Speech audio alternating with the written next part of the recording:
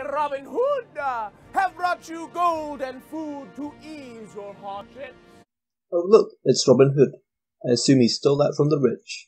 Oh, then you can take it right back where it came from. But you need it more than they. Look, I don't know how you do it in Sherwood Forest, but here in Nottingham, we believe in trickle-down economics. What is trickle-down economics? Well, let's see what the peasants say. That's where we pay more taxes, right?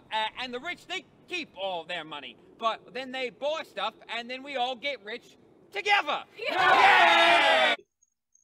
That's the correct definition, right? Well, not exactly. The term has actually been used as an insult in order to discredit an actual theory called supply-side economics. It is unknown when the term exactly originated, but it appears it was first coined by Will Rogers in 1932, where he stated the money was all appropriated for the top in the hopes that it would trickle down to the needy, in response to FDR being elected due to the Great Depression. Trickle-down economics states that low taxes on the rich, business, capital gains, and dividends will lead to significant spending by the wealthy and greater hiring of workers, and these benefits would eventually go to the lower classes, which is similar to what the peasants said. In other words, targeted tax cuts would supposedly improve the economy. This is in contrast to supply-side economics, which actually argues that tax cuts on all income groups, rich and poor, would benefit the economy, as well as deregulation. This would boost the economy, not due to the rich spending more, but because less taxes and less regulation will allow entrepreneurs to set up new businesses easier and existing businesses to invest in new technologies, increase the quality of their products, and produce a higher supply of goods and services, hence the term supply-side economics. Hiring more workers and rich people spending more might be icing on the cake, but are not the main points of the theory. The writer of this skit may also claim the poor pay more in taxes than the rich due to the rich being able to use tax loopholes to pay less tax rates than the poor.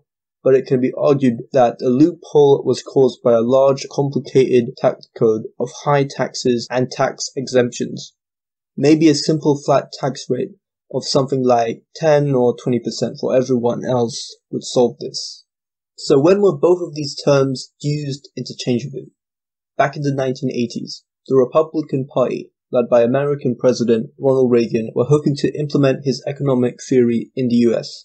Now, while Wikipedia claimed opponents negatively used the term trickle-down to attack Reagan's economic policy, there's no citation for this, and I couldn't find any source to back this up. However, a 1992 Ross Perot presidential ad used the term as well as multiple Democratic politicians in the present day, which means it is highly probable the term was used negatively in the 1980s. Therefore, the Republicans faced stiff opposition from both the Democrats, who most likely decried it as trickle-down, and even members within his own party, such as George H.W. Bush, who called it voodoo economics. Reagan had to think of something quick, so he referred to his economic theory as supply-side economics to the American people, which helped popularize the term. Okay. This is my gold and food. It belongs to me, and I am giving it to you as a charitable donation. Oh, get away from me! We don't take handouts. I personally support the welfare state, but wish there were a better alternative, since there are problems with this system. For example, if a person's welfare benefits exceed the wages of the jobs they can take, then the person may make a rational cost-benefit analysis and voluntarily take the benefits instead of the job. This happens enough times, then there will be less workers, henceforth less tax revenue to fund the welfare state.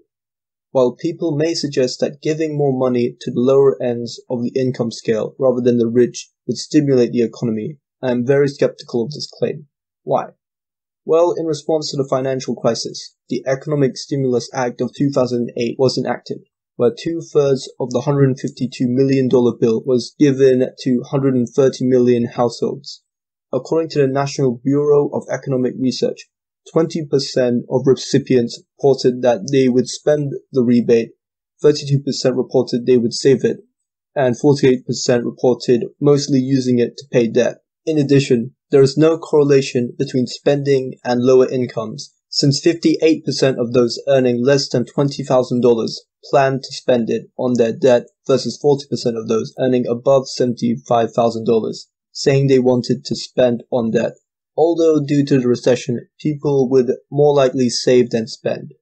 Big thanks to Andrew from Don't Walk, Run Productions, who pointed this out to me. His video is in the description but mostly talks about Andrew Yang. Give him a watch. Look, if you keep taking from the rich and giving to the poor, middle class, sorry, then all the rich will move to a place that's more economically favorable. What? They're lords. What do you think they're going to do? Move their castles? Oh yes, where will the rich go? Well, according to the Daily Mail, or Mail Online, 420,000 people left New York, which is 5% of the population from 1st March to 1st May, and 10% of income earners in the top 10% left. Now I know this was during the pandemic, where New York COVID deaths are really high, and I hope the best for them. But I'd argue that the crisis exacerbated the mass exodus of New Yorkers since before the pandemic. 300 New Yorkers left per day due to the tax rates. Of course, there were other factors, but the excessive taxation and lack of incentives for businesses doesn't help. And if you enact high taxation on a national scale, then the rich would leave to other countries with much lower tax rates, and this is especially easier with advancements in technology and travel. Oh, and look at this little tidbit. Between March 1st and March 15th, there was a small trickle out of New York. What's that? Trickle out? Of course it became bigger after school closures, but I think I have a name for economic theories that make the rich pay extremely high taxes, causing them to leave. The trickle-out effect. And if that didn't convince you, corporations can leave to other countries with relatively lower costs of production and cheaper labor, as Robin demonstrates here. I'm going to take the gold with me, and I'm going to travel 50 miles away to Worcester. Yes, Worcester! Because screw supporting the local economy, the sticks they make there are cheaper. Now you may ask, why am I even responding to a YouTube skit by CollegeHumor? Well, that's not the point. It is the views held by the skit that are important, since many people hold this view and have strawmanned supply-side economics as wealth trickling down to the poor. Anyway, if you enjoyed this video, please give a like and comment since it really helps my video in the YouTube algorithm. My next video will be about Trump and the coronavirus, so subscribe or bookmark this channel if you want to see that. There's other videos coming up as well, and I'll see you later, and thanks for watching my video.